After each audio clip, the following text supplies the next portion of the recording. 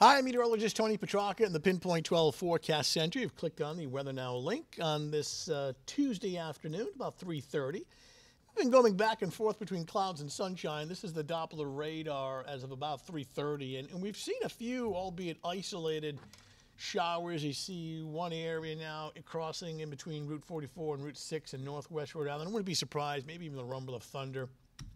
They're few and far between. But you can see every now and then a little downpour, and in between some of these, we're getting some splashes of sunshine as well. So they're short-lived and they're localized, but that chance is there through at least the early evening. We've got a cloud-sun mix now in Providence. It is relatively quiet. I want to talk about the tropics and Hurricane Fiona.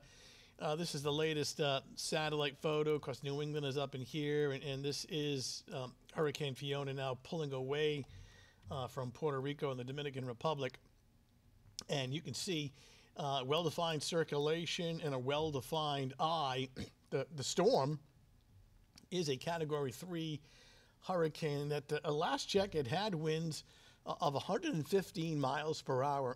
This is a high-resolution satellite photo. Shows a lot of detail, and you can clearly see the eye right in here.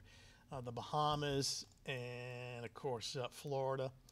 So this is tracking off to the north and west. The track still takes it well off the East Coast, so confidence is high that this is not a threat in terms of obviously rain and wind. But even a storm that moves that far offshore is going to throw back some rough surf and waves and swell up and down the East Coast. So I would imagine, though nothing's been issued yet, there'll be some sort of surf advisory and rip current risks over the next several days. And we'll keep you updated on that, even with the storm staying well offshore. In the meantime, we're tracking a system coming through right now, causing a few isolated showers. And we'll keep this in the forecast through the early evening and then drying out overnight. But for this evening, chance of an isolated shower, about a 30-40% chance. Temperatures in the 60s. Tomorrow morning, starting with clouds, could be a couple of leftover showers across southeastern Mass, but the trend will be for increasing sunshine late morning, and especially during the afternoon, and temperatures topping out in the lower 70s. Overall, it's pretty comfortable on Wednesday, especially Wednesday afternoon. We'll bring back the chance for showers with the approach of a cold front on Thursday. All right, that's your latest Weather Now update. Thanks for logging in. We'll talk to you soon.